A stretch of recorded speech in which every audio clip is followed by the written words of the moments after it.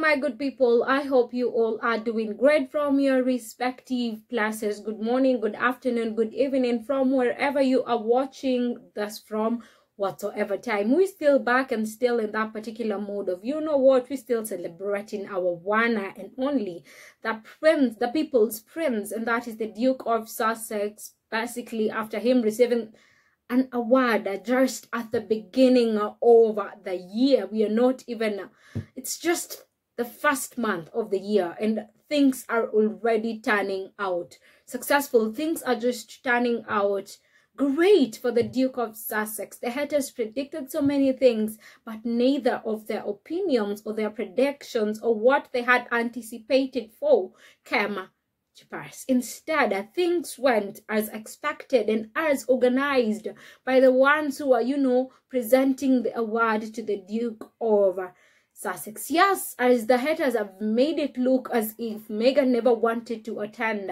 It's true, Prince Harry flew solo at the Living Legends of Aviation event in Beverly Hills, and it was awesome. It was really, really amazing.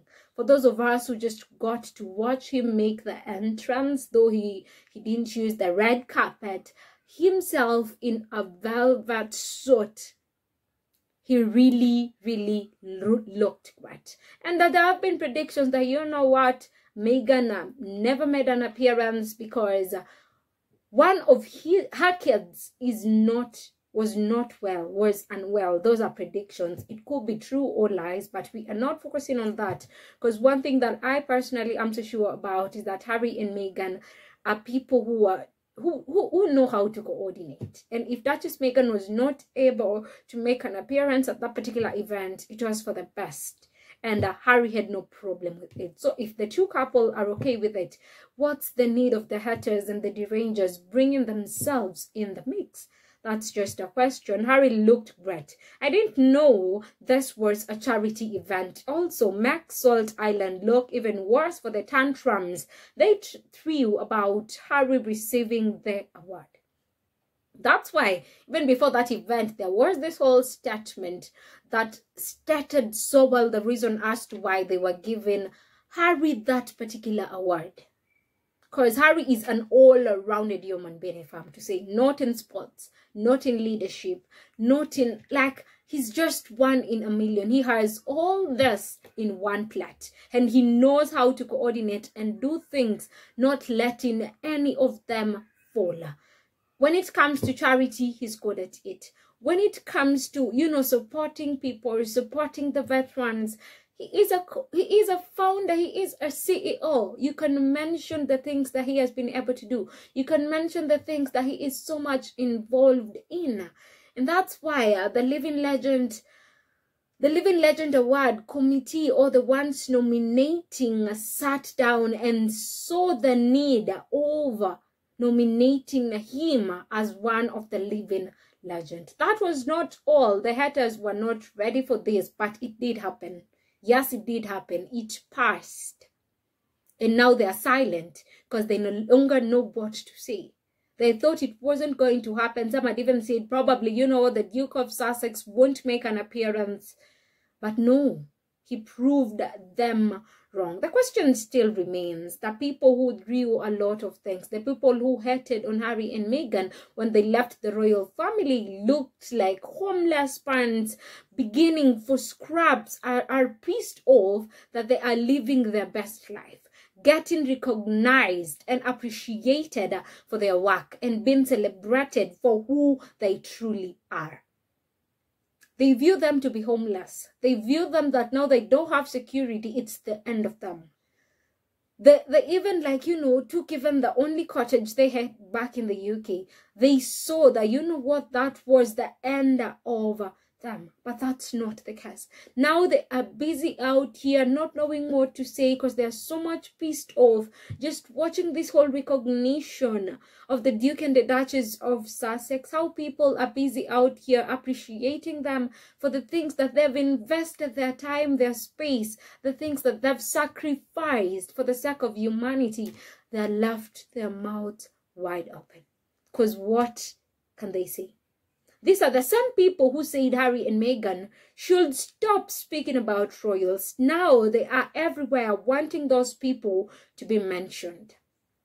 The same ones who are hating, the same people who are on the front line trashing and, just saying of our Meghan does not deserve to be with somebody like Harry. Now at this particular moment, there are the same people trashing and, just wanting to make, I don't know if this is desperation or what exactly are they trying to insinuate, because now there are the same people who are speaking about Harry and Meghan morning, afternoon, evening. When you wake up, you just don't miss out anything to do with the Sussexes. And I'm like, wow. So they still recognize that those people are so much relevant. And yet there were the some people who used to say, you know what, Harry and Meghan are irrelevant.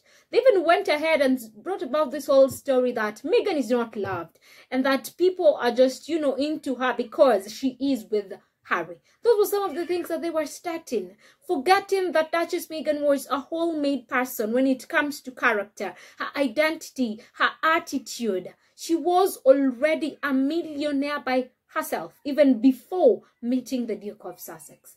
She wasn't desperate to be part of the so-called royal family. That's where they miss it out. Now they are the ones begging for tributes, wanting Harry and Meghan back, but not knowing how to say it. How funny is that? And, a time is coming whereby, because we've already seen that the monarchy is fading. They forgot that Harry and Meghan were so much involved into so much engagements, never missed out to do whatever has been assigned to them and give out stupid excuses like how the so-called working of theirs do. Either way, they haven't seen it yet because the monarchy is fading. They have lazy working royals who at the end of it all are still being funded by taxpayer money that they aren't even working for. People who keep saying Harry needs to go back to the UK to help his father. What exactly does his father need help with? What could Harry do when he gets there?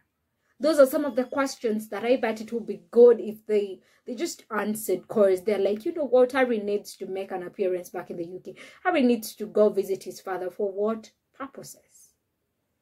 Because I always say Harry has failed as a father, as a leader, as a grandfather.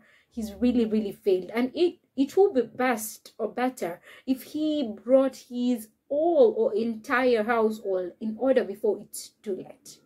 Because as a father, if you won't take this chance to reunite your family, where you went wrong just apologizing, it won't cost you a thing. But at least you would have made the right decision. But those are some of the things that they aren't ready to do.